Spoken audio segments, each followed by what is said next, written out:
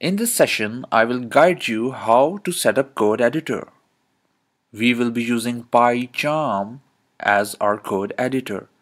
There are multiple code editors present, but we will be choosing PyCharm for coding because there are many benefits of using PyCharm.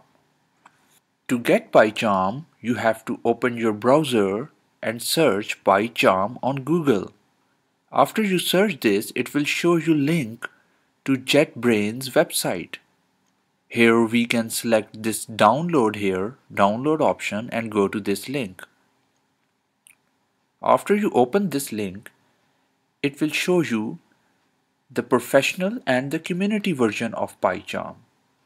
We have to download the community version because it's free and open source.